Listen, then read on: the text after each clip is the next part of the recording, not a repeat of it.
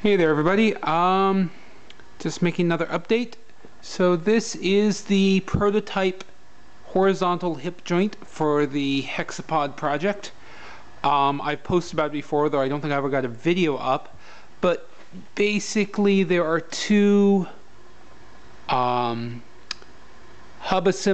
bearing assemblies, like out of a car actually, in line with each other, connected on either side by frames, so that this side over here can pivot about. And it's all mounted very crudely on this ugly metal stand.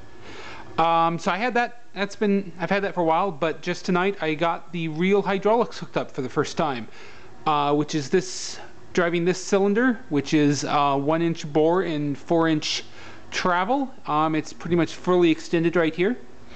It's still being controlled from the test bed I was using earlier with this directional control switch, except I've replaced the tiny little pump that used to be there with this much bigger pump here, which now has to be powered from this battery, which does not last very long at all because this thing just guzzles amps. But basically it's all just controlled from this switch. It's a double pole, double throw, so not only does it control the directional control valve here, but it also turns the pump on and off via the starter solenoid there. And so I'm about to run it and getting far back to make sure it doesn't hit me, because that would be very, very bad, as you will see.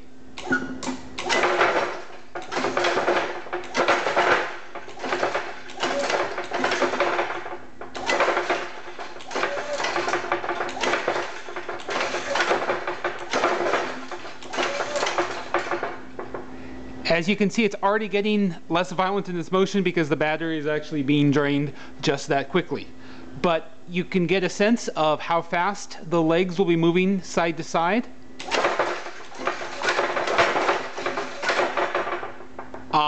Which is decent, I think. And you can also get a sense of just how deadly this thing will be. This would absolutely take off fingers if you got too close, and I suspect it might just take off a limb if you let it. So this project's moving into a whole new level of fun.